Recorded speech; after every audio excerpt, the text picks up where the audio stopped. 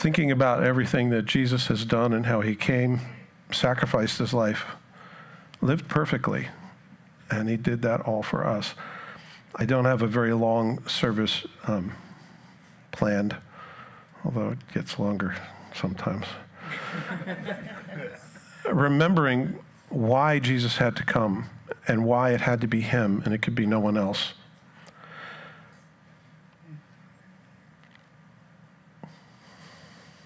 I worked a minute ago.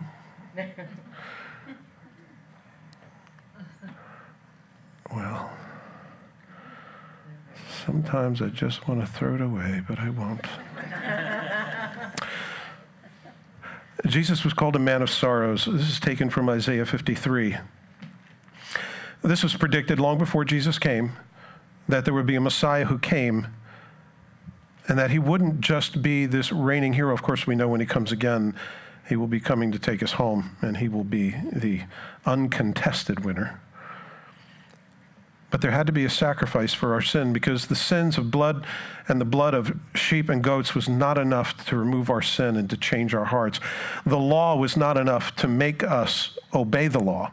Boy, it would be easy if you just made a law and everybody obeyed it. But our hearts, because we were created in God's image and we were created perfect, but we went off-road and we decided to do things our own way, and we were disobedient, and that changed us at the very core. Us and everyone who comes from us, meaning our children. All the way from Adam and Eve, we all have a sin nature, the propensity to be rebellious, to rebel against authority, to want to do what we want to do. And if Jesus didn't come and die in our place, we would have to pay for our own sin, which is an eternity separated from God. But because he came, and because he suffered and died, and he was the perfect Lamb of God, we now have an opportunity for redemption. More on that on Sunday. But a man of sorrows, he was despised and rejected of men, a man of sorrows and acquainted with grief. We hid, as it were, our faces from him. He was despised, and we did not esteem him. Surely he has borne our griefs and carried our sorrows. Yet we esteemed him stricken, smitten by God, and afflicted. But he was wounded for our transgressions. He was bruised for our iniquities. The chastisement for our peace was upon him, and by his stripes we are healed. All we like sheep have gone astray and have turned everyone to his own way. And the Lord has laid on him the iniquity of us all. Imagine punishing the innocent for the guilty. You know how it is when you turn the TV on and you look at the war between Russia and the Ukraine, and you feel so bad for the Ukraine, punished and dying for nothing that they did. Heaps of bodies being found. And you say, this is just wrong. These innocent people are dying so a megalomaniac can take property. Something in us resonates. The righteousness of God is that the wicked should get punished for their wickedness, and the good people should get rewarded for their goodness. But in God's economy, he couldn't have that, or none of us would be reconciled to him. And so God puts all of his righteousness in his only Son as he comes and he dies for us. He was a man of sorrows and acquainted with grief. If you're anything like me, I try to avoid grief. I tried to avoid sorrow.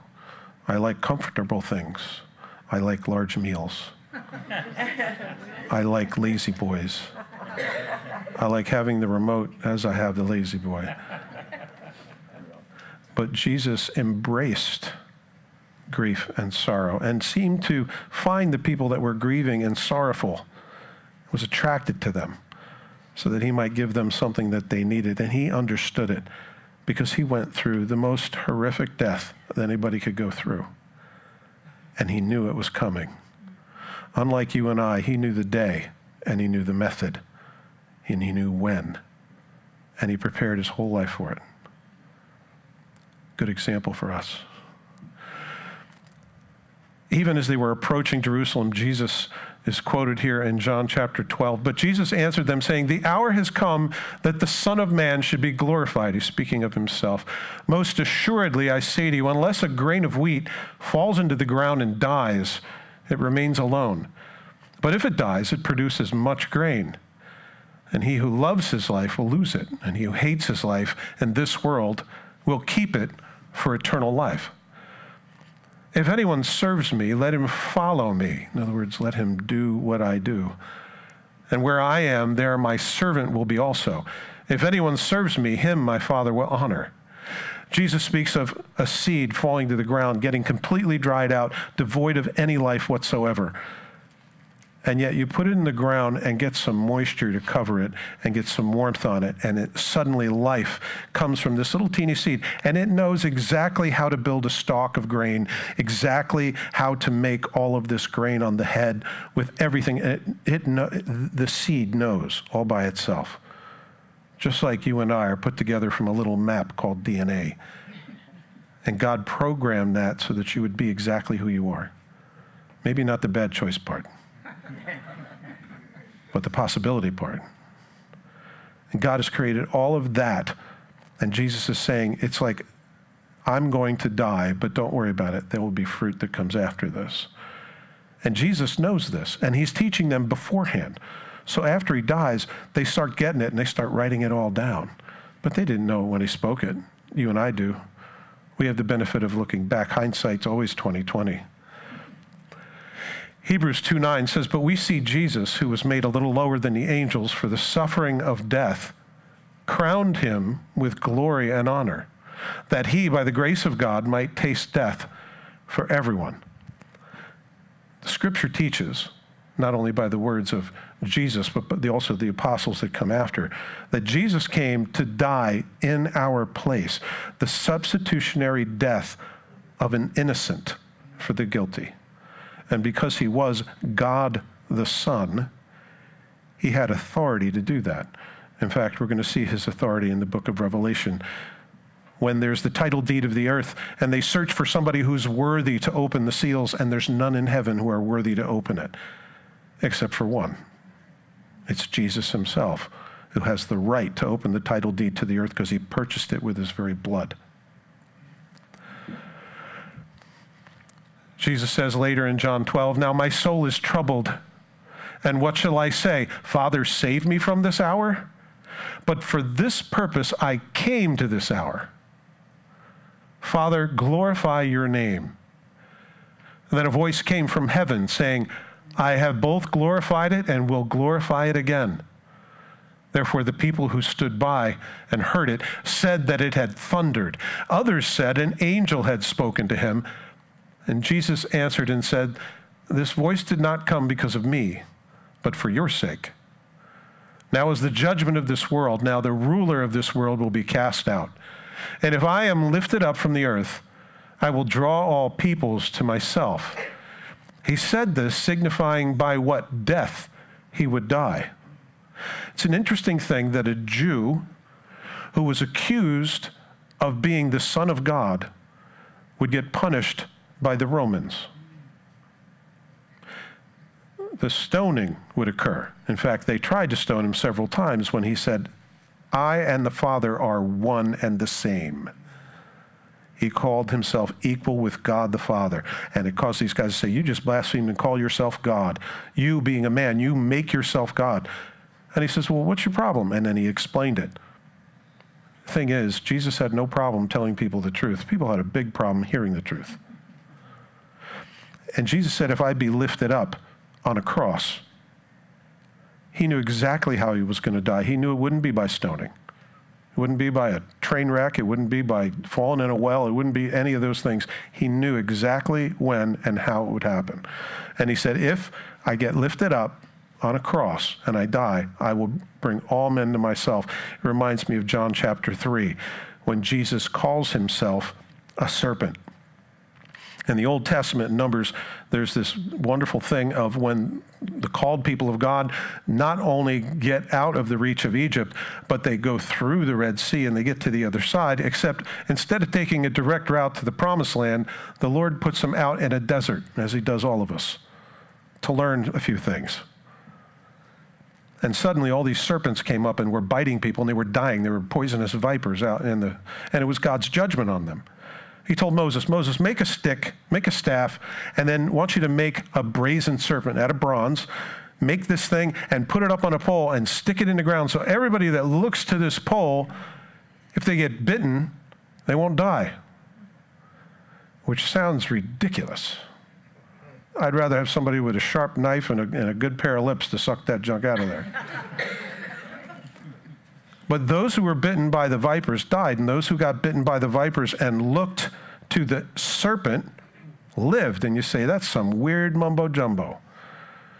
Jesus, he who knew no sin, became sin, the symbol of the snake, for us, that we would be justified. Jesus got put on a wooden stake, and he was staked out, and it's by faith in him alone that we will be saved from the bite of sin. Amen? That is why Jesus came, and that's why it's so incredibly important. Of course, I want to rush right to Sunday. But it's important to know the cost of what it costs to buy me back, to buy you back. In John 17, Jesus spoke these words, and he lifted up his eyes to heaven and said, Father, the hour has come. Glorify your Son, that your Son also may glorify you. Jesus spoke of his death in terms of glorifying God. Not the end, not a horrible, terrible tragedy, but in a victory. As you have given him authority over all flesh, that he should give eternal life to as many as you have given him. And this is eternal life, that they may know you, the only true God, and Jesus Christ, whom you have sent. I have glorified you on earth. I have finished the work which you have given me to do. And now, O Father, glorify me together with yourself with the glory which I had with you before the world was. We get a little glimpse of Jesus's eternal character, that he always was. He is the Alpha and Omega. He is the beginning and the end, and he was with God in the beginning. First chapter of John explains that very, very well. Jesus is God imprisoned in a man's body to live out his life as a sacrificial lamb for you. It's a tremendous bit of good news, and no wonder we don't tell the whole world. Why would we let people perish when they can be saved?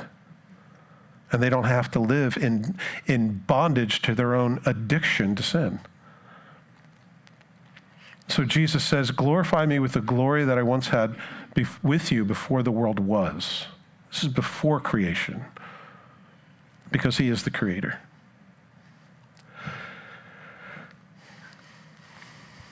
And you guys know the story of Jesus on that night when he was betrayed. He had what we call the Last Supper with his disciples. It was the Passover meal as they broke bread and as they drank. And Jesus said, I won't ever do this again until I see you again in heaven. This is truly Jesus' last meal, and he knows it, and he wants it to count. And he says, I have looked forward to this with joy to share this meal with you.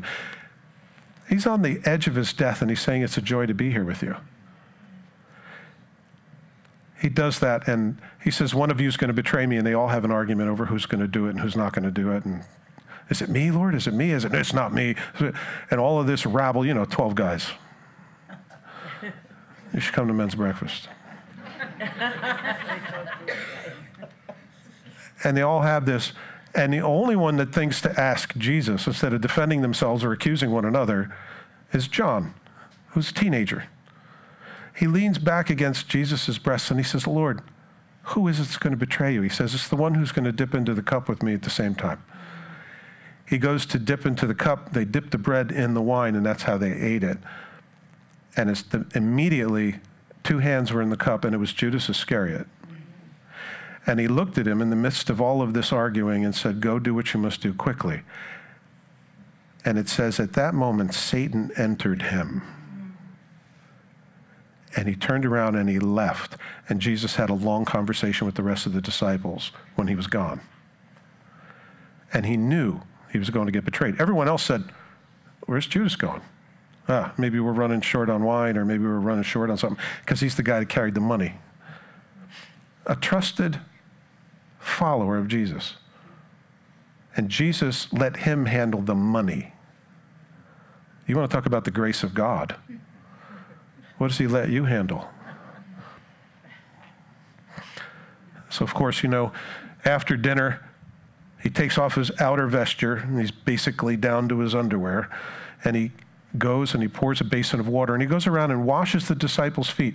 That's usually something you do before eating, because the tables were low and somebody's feet was always in your face, and you don't know what they've been walking in. Nobody did it, but Jesus did. And he goes around and he washes all of their feet. He comes to Peter, and Peter says, no way, you're not going to wash my feet. I feel that way sometimes. Lord, you're not going to do that for me. That's a low position. That's the lowest slave position. I'm not going to let you do that. Who the heck would I be to let you do that? He says, you don't understand. If I don't wash your feet, then you have no part in me. And he says, okay, in Peter's fashion, I want a bath from head to toe. I'm in. And he said, calm down, Peter. Your whole body doesn't need to be washed, just your feet. And you are all clean because of the word that I have spoken to you.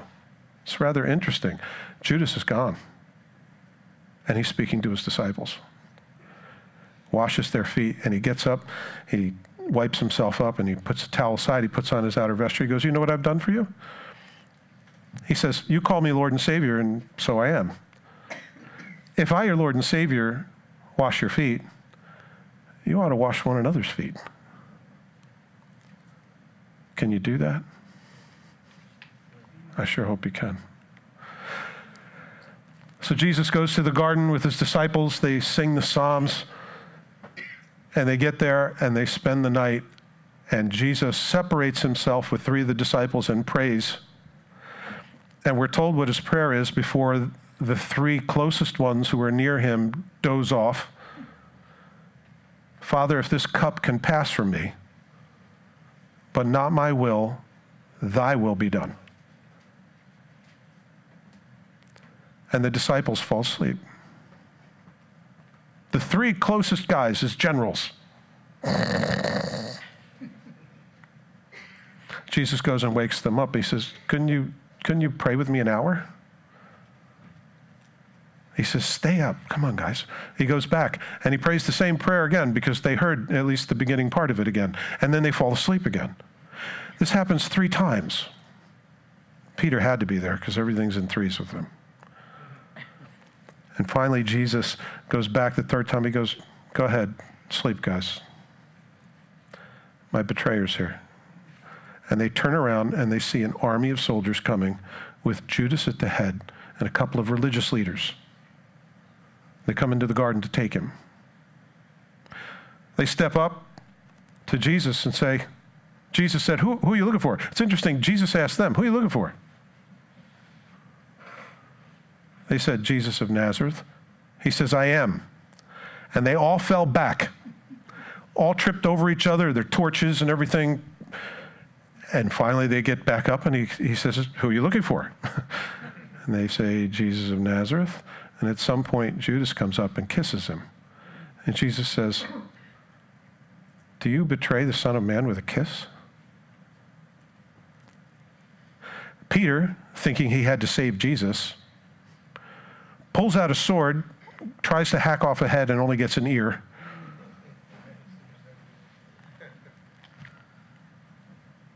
And he tells Peter, put your sword away, because if you're going to live by the sword, you're going to die by the sword. So he puts it away, and he picks up the guy's ear and heals him right there in front of everyone. Can you imagine being the guy who lost his ear and got it back? It'd be an instant convert. And Jesus said, you said you're looking for me, so take me. Let these go, since you're looking for me. And he did exactly that. He gave himself into their hands, and they took him. And his disciples didn't know what to do. The one that they had been following for 3.5 years, he was gone.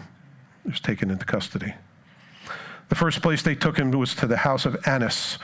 Annas was the high priest, and by the way, when you're a high priest forever. You don't get changed out. But when the Romans came in, he got them mad. And so they said, no, you're not high priest anymore. We're going to get your son-in-law Caiaphas. He'll be the high priest. And so they installed him because he was more politically connected, and he would do whatever the Romans told him to do. But they understood the power behind the high priest, and that was Annas. They went to his house at night. By Jewish law, you're not to have court at night. You're not to have it in someone's house. And the death penalty was not to be administered until at least 2 days of hearing witnesses. None of this was followed. They go to Annas' house. They wake him up, and we hear that he questioned him about how many disciples he had and what he taught. Undoubtedly wanting to go and round them all up. When they were done, they sent him to Caiaphas, the high priest. And of course, by now, it's daytime. He told Peter at the Last Supper, Peter said, I'm never going to leave you, Lord, all these. And he said, listen, by the time the cock crows, by the time morning comes and you hear a rooster, you will have denied me 3 times. And it's at this point when he denies him a 3rd time, and Jesus turns and looks at him, not with a grudge, but with love. And Peter runs away weeping. So the great Peter has fallen, and Jesus was right with his prediction. After he saw Annas, he saw Caiaphas. And we see Jesus get struck for the first time. Then he goes to Pilate. Pilate, who was sent there by the Romans to make sure he kept peace, but he had 2 strikes against him. He had already done 2 really bad things that got the Romans angry at him. He set up an eagle, and there were some things that he did, and the Jews were mad at him because they thought that he broached their law, which anything you do broaches their law. And so he had to play nice and make politics. So he questions Jesus. And he says, so you're a king? Because now they're coming to him and saying he claims to be like Caesar, which is not what Jesus said. And he says, well, I'm a king, yeah, but this isn't my kingdom. If it was, my followers would fight for me, but they don't, because my kingdom's of heaven. Then he says, I don't see anything wrong with this guy. This is a religious thing. You religious people take care of it. So they send him away, and they send him to Herod. Oh, he's a Nazarene. Okay, cool. Not my jurisdiction. Cool. I don't have to deal with this. Send him to the next guy, the 50-yard buck pass. Send him to the next guy. Sends him to Herod. Herod wanted to see him for quite some time. And he was hoping that he would see him do a miracle, but Jesus didn't say a word to him. Not a word. Because he wanted to see the flash of the Messiah do a miracle. And so he ends up sending him back to Pilate. Pilate sees him. He says, Ecce homo, behold the man, before the Jews. This is your king. You want me to crucify your king? You want me to kill your king? Are you kidding me? And they said, we have no king but Caesar. You want to talk about blasphemy? So what he does is he takes him back and he has him flogged with what's called a cat of 9 tails, which has bits of bone and shards of ceramic and metal. And he's whipped and flayed until he has no flesh left on his back. There are people that die from such a thing because their internal organs fall out, because there's nothing left to hold them in. Jesus endures this. They put on a purple robe and they press a thorn of crowns, much like what you see here, on his head. And they send him out before the people. And he says, here's your king. And they said, no, we don't want him released. He goes, well, listen, it's that time of the year. It's the Passover. I release somebody to you. Why not your king? Now that I beat him to a pulp, aren't you satisfied? And no, they weren't. They said, give us Barabbas. Barabbas was a known insurrectionist. He had committed murder multiple times. He got busted and thrown in jail. And the people, especially the religious people, beckoned for a murderer over Jesus, who had done nothing but perform miracles and teach. And so they did. They released Barabbas. And then Pilate took him back and said, listen, I don't find anything wrong with this guy.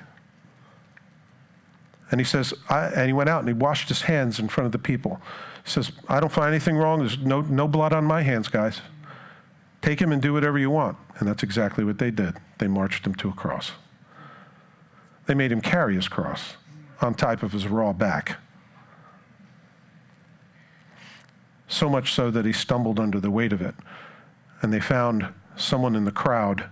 The Romans ordered him to get under there with him and carry the cross all the way to Calvary. And you know the story, as Jesus hung on a cross between two thieves.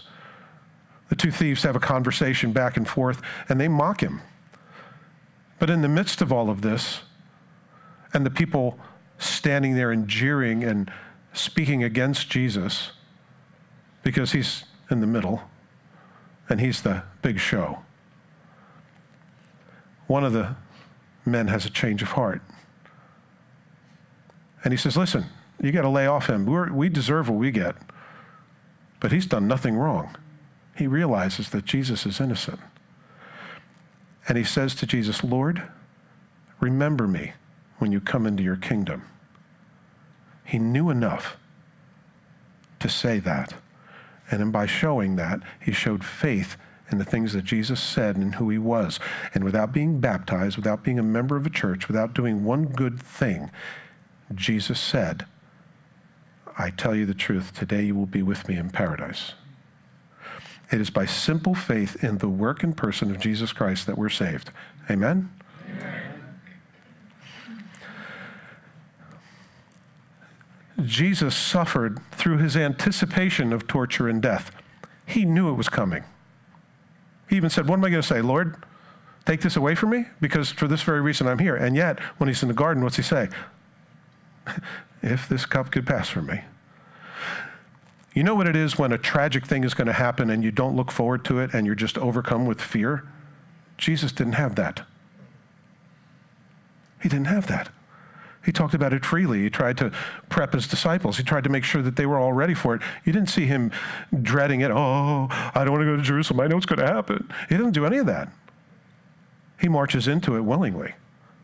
But there's this weight, a constant anticipation of this torture that Jesus had to endure. That was part of what he endured. His innocence in the control of the guilty. I don't know about you, but when I'm in an argument and I know I'm right, there's no way I'm going to let you get away with being wrong. And Jesus was right. And he let those who are wrong get away with it willingly. Like a sheep before her shears is silent, and so he opened not his mouth. He didn't defend himself because there was nothing he could say. It was destined to happen.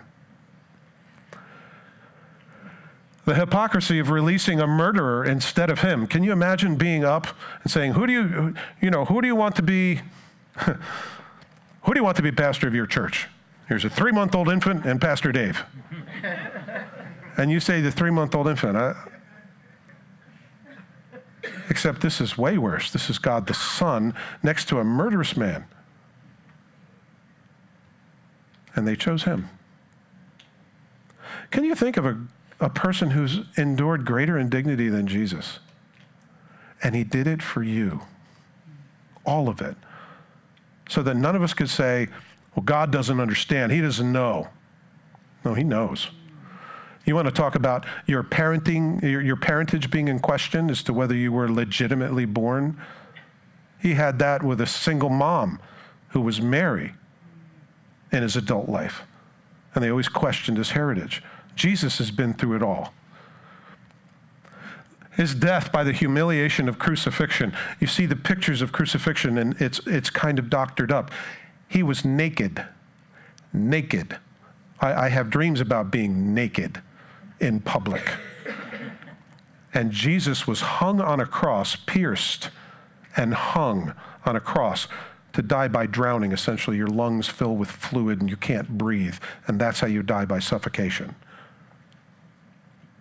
And Jesus did that for you, so that you wouldn't spend an eternity separated from God. His betrayal by a trusted friend, the guy who let hold the money, betrayed him for silver. And he was so humiliated after Jesus got turned in. He says, I have betrayed innocent blood. And he took the 30 pieces of silver and threw it into the temple, and he went out and he hung himself. That's remorse, but that's not repentance. He was abandoned by his closest followers. All of his disciples scattered, and they were gone. The denial of his strongest leader, who's Peter, denied him 3 times. Jesus told him he would. Peter, the guy said, I'll never, Lord, I'll be willing to die for you. He wasn't even willing to admit he knew him. You know what it's like when somebody betrays you, someone's close to you? Jesus knows that. Being subjugated by an invading Roman Empire. He was a Jew, being looked down and hated by a bunch of people that didn't belong there. They came in and took over their territory. And Jesus submitted himself to that. He had the unbelief of a ruthless tyrant. You know what it's like when somebody doesn't believe what you're saying? I hate that. But imagine somebody like Pilate who's playing political chess and he doesn't believe. He was killed by religious rulers because of envy, because they had positions of power and they didn't want to share it with Jesus, and Jesus intimidated them. Have you ever felt like somebody was intimidated by you and they just cut you up and they hated you for it? Jesus knows that. His life and his ministry were cut short in the prime of his life. He's 33 years old. That's pretty much the prime. That's when you know enough to stay out of trouble. And you still have your youth. He was cut off in the middle of his prime, not being heard or understood by those who he showed love to. Everybody that he spoke to, it seemed like nobody understood. There were a few. Mary, who would come down and weep on his feet and pour ointment on him. She knew he was dying, and Jesus said, she's doing this because she's preparing for my burial, getting me to smell good. So after I come down from the cross, I'm not totally abhorrent to the people that take my dead body. Concluding his mission in apparent failure, it seems like Jesus was doing well in developing followers, and he goes into Jerusalem. He could have just taken the throne, and yet he didn't. And people criticized what Jesus did and think it was a failure. It wasn't a failure. That's the very thing he came to do. He was bearing the punishment for those who killed him. From the cross, as he looked down, he said, Father, forgive them. They don't know what they're doing. As they nailed him to the cross, Father, forgive them. Forgive Quintus, who's nailing me here. They don't know what they're doing. Forgive the high priests who yell out. Forgive these people who hate my guts and spit at me and jeer at me and beat me. God, forgive them. What a heart. Wearing the sin of the world, having never sinned himself. Jesus, being very God, never sinned. And yet he had to bear sin as though he did. You know what it is, that deep shame and that deep pain in your heart when you've failed your own self? Jesus had to bear that having not done anything wrong, because he had to take your sin. And of course, he was separated from the Father, as well as his rightful home in heaven. Father wouldn't look upon him because he had sin. You guys know the story of when Jesus came and why he came. Jesus did this all in the hope of purchasing some of us from our sin and shame for a relationship of love with him. We can never hope to be worthy of this offer, but we are called to receive this free gift, purchased for us by his own blood. It's no wonder that people will stand before God in accountability for what they do with Jesus, and nothing else matters. You might be a murderer, you might be a thief, you might be any number of assorted sins. Welcome to the club. Jesus delivers us not only from the shame of it, but also the power of it, that it no longer controls us. Because when he calls you free, you're free indeed. Amen? Because Jesus took your sin. Jesus faced pain and rejection and death, and he did all of that for us. We should be a thankful people. And whatever it is you think that you're suffering or going through or are having difficulty with, just know that Jesus understands exactly what you went through and then some. That's why Good Friday is important, or Black Friday, or Dark Friday. I think we should change these names. Come back on Sunday, because the good news is that death could not hold him, because he was the one who purchased life.